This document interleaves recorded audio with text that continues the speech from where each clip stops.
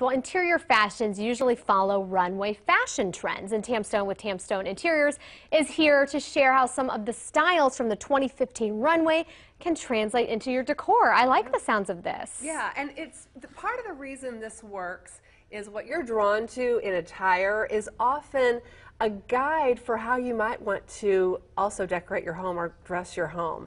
And I was at Fashion Week last month in New York City, and we got to see some of the shows, and obviously the images that we're showing here are from this most recent Fashion Week. And I kind of grouped them into 4 different styles. The first one is Town and Country.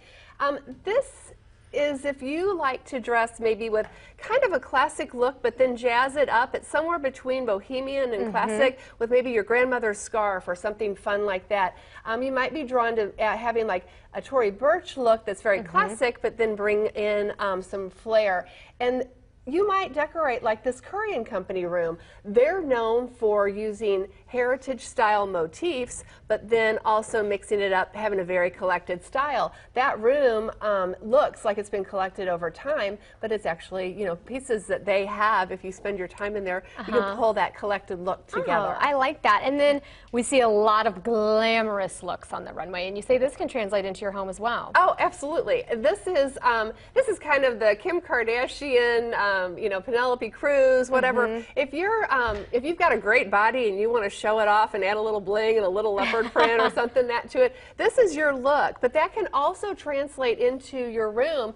And if you look at this Century furniture room, they've done that. It's got the gold, the lucite, the bold green in there, also the gold and the framing. It's all very kind of look at me, very striking. And that's what, if you tend to dress that way, apply your makeup that way, then that's probably the look for you. Now, I feel like the office setting that you showed us earlier might be a combination between the glamorous and the classic. There were some classic elements, but there were still some like wha-bam moments. So you say classic, of course, is always a classic. Yeah, classic is if you like to wear, you know, the dark wash jeans and a t-shirt and a blazer, you know, that kind of very put together, very classic style with the pearls. You probably have a wardrobe of black, you know, white and cream, navy, khaki, camel, something like that, and not a lot else, then this look might work for you. This is from Tebow, and obviously you see a lot of the plaids in there, but it's been updated. This is from their Trade Roots collection that just came out, and it's got beautiful grays in it, but it's all very kind of buttoned up and very stylishly put together in a very classic sense. I love that. And then finally, romantic. And this is the girly girl. You know, this is where you like the flowing fabrics and the pastel colors and stuff like this. And again, we're back to a Century room.